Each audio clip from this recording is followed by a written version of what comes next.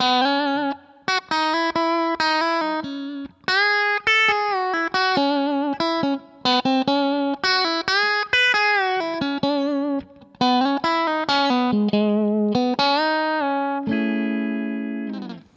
how you doing? Justin here. Today we are checking out the intro solo to Lady Writer by Dire Straits, played of course by the great Mark Knopfler. There's loads of really tasty little licks in this one to steal, so let's get to a close-up and check out how to play it. Really worth noting that this is in C sharp minor. So as we're learning the different licks, see if you can kind of see them based around that chord shape. It'll help you remember the different patterns and the note structures there. Although the chords are actually A, B to C sharp minor. That's what you're soloing over. But just see if you can think about that C minor shape visually as you learn the licks. So we're going to start here with the second finger in the 4th fret of the 3rd string. We're going to play that note and then slide it up 2 frets and then put some vibrato on. Okay, this first note's coming on the and after 4. So if you've got 1, 2, 3, 4 and 1. So beat 1 is this note on the 6th fret. 3, 4 and 1 with your vibrato.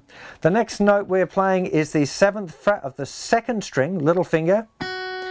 Then we play the 4th fret with the 1st finger, hammer on the 2nd finger into the 5th fret, and play that note again. So the next part, 7th fret, all on the 2nd string. This is 7th fret, 4th fret, hammer on the 5th fret, play the 5th fret again. Now if you want to get really fussy, this note and this last note have got a little bit more snap to it. Now Mark Knopfler plays fingerstyle, so you just want to pick that note a little bit harder. If this is normal, here's with the snap.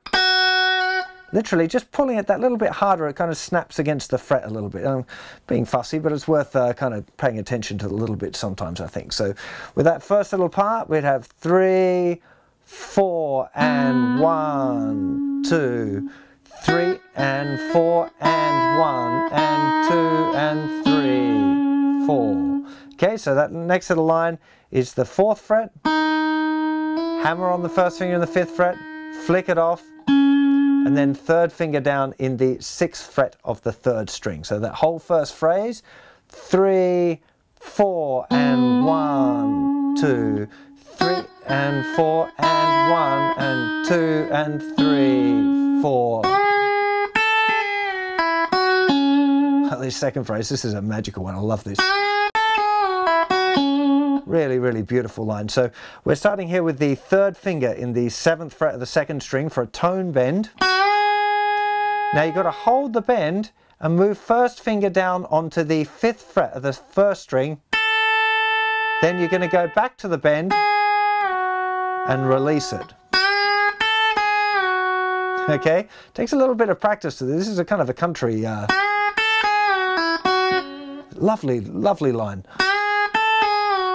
Now, you know, doing the bend, holding it, and being able to play that other note, and then release it again will take a little bit of work. Again, just real careful practice.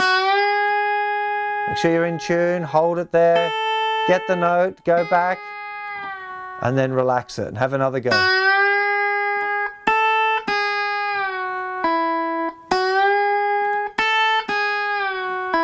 Very, very common for the bend to relax as you're trying to move your 1st finger into position there, for the bend to either go, I've sometimes it goes up a little bit, you know, it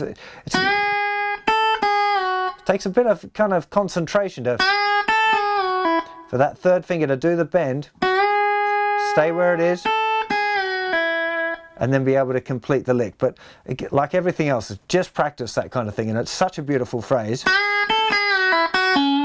Really, really tasty, that one. You can see it really outlining outlining that sound beautifully. So again, 7th fret, 1st finger sneaks off and does the 5th fret on the thinner string.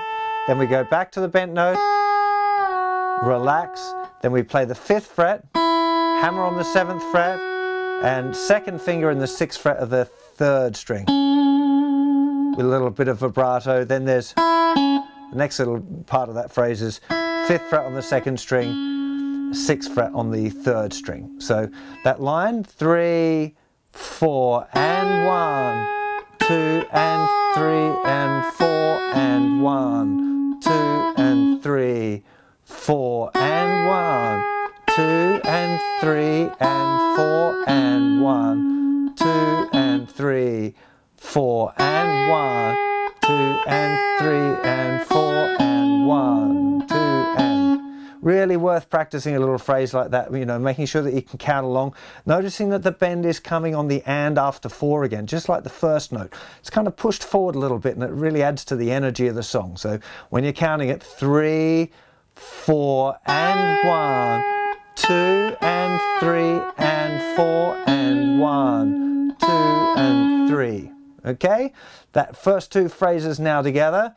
3, 4 and 1, 2, 3 and 4 and 1 and 2 and 3, 4 and 1, 2 and 3 and 4 and 1, 2 and 3 and 4 and... Okay, now again, it would seem logical to use fingers 1, 2, 3, but then you're kind of a bit messed up for the... You'd have to actually use the little finger. I think generally speaking it's a bit more comfortable to use third finger there, and especially we've got a bend, another bend coming up there. So I would recommend, and it does seem to be the way that Martin Knopfler would play it as well. So first finger in the 4th fret, second finger in the 5th fret, moving second finger up. Then we've got 7th fret to 5th fret on the 2nd string, flick off. And now we've got another bend while we play another note. So we're bending the same note, 7th fret, 2nd string. But now little finger's going to be going down in the 7th fret thinner string. Very, very common kind of country. Very common kind of move, this. Definitely worth practicing both those moves. Even the modern, you know, rock guys like Slash and Angus Young use this. Very, very good, handy lick to have in your bag there. So 7th fret, tone bend. Make sure you hold it, little finger sneaks in. Place the 7th fret, back to the bend, release, 5th fret, then on the 2nd string, and then we're going to play the 6th fret of the 3rd string twice. Let's get all of that first part together now. So 3, 4 and 1, 2, 3 and 4 and 1 and 2 and 3, 4 and 1, 2 and 3 and 4 and 1, 2 and 3 and 4 and 1, 2 and 3, 4 and 1 and 2 and 3, 4. Last part.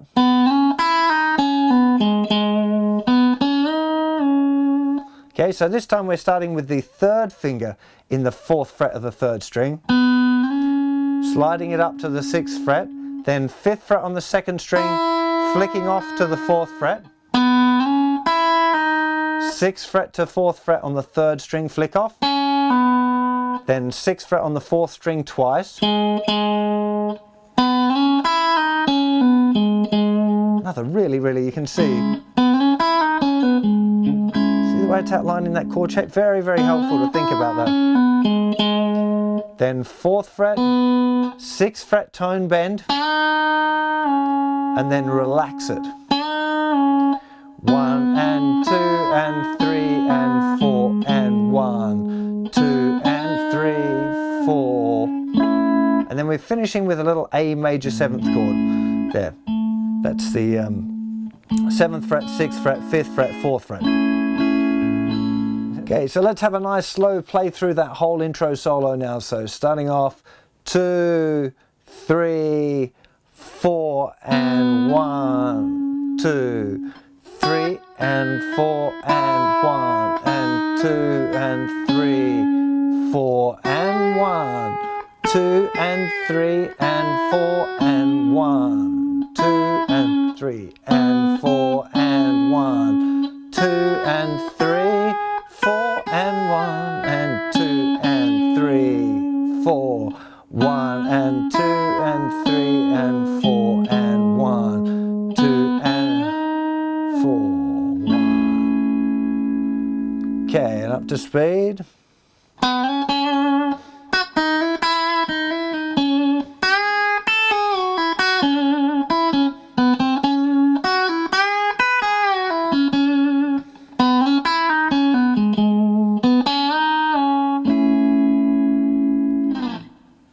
As you're probably aware, Mark Knopfler plays fingerstyle, and in this kind of song I don't think the exact finger that you pluck with all of the time is going to be super important. Now, and I'm not exactly sure which one Mark would use for every different note, but I'll give you a quick look at the way I've been doing it, and I would suggest that you find the way that feels comfortable for you. It's mostly going to be thumb and first finger, occasionally second finger, which is kind of the way that Mark Knopfler would seem to play it, but like I said, I'm not 100% sure. So let me just play it real slow how I'm doing it, and you can take it from there. So 3, 4.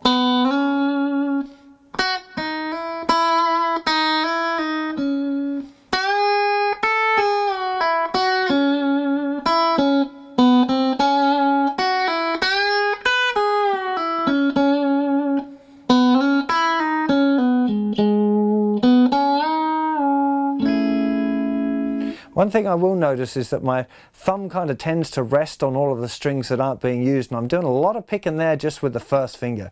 Now, I'm not sure if that's really good form or not, but you know, it's most important is what it sounds like and what it feels like. They're the two, well, what it sounds like is the most important factor, I guess, and what it feels like is also important. So you want to find what works for you, you know, and a lot of these sort of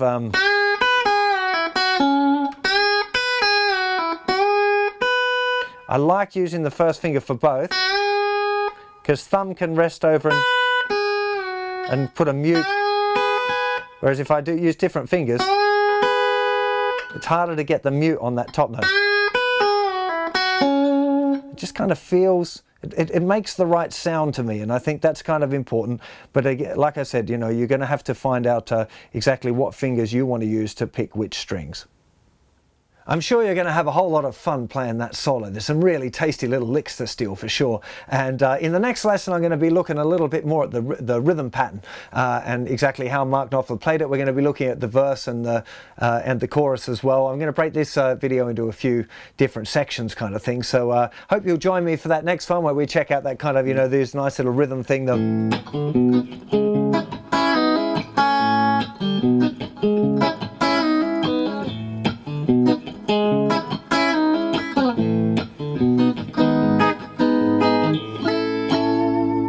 And all of the little fills that go along with that as well. So I'll see you for that very soon. You take care of yourselves. Bye bye.